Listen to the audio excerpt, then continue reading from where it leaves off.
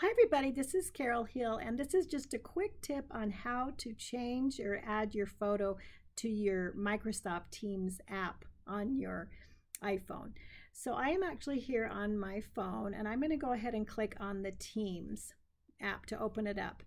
And if I want to have my picture on this app, or it actually will sync with your laptop too, or your computer on, you're going to just go up to these three little lines, which is called like a hamburger. And then all you do is click on the photo right here. So once I click on the photo, since I already have a photo, the option is that I can edit it.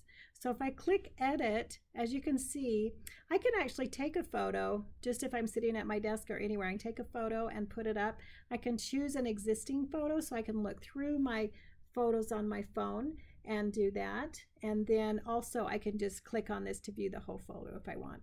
So that is the options. And if you haven't used the Microsoft Teams app when you're in a meeting, it is awesome. So I highly recommend you to download it. You can see the screens that everyone's sharing. I mean, it's amazing, and you can be out running around and you can just, have your headphones on.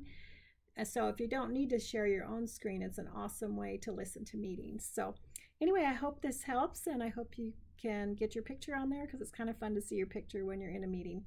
Anyway, hope you're having a great day.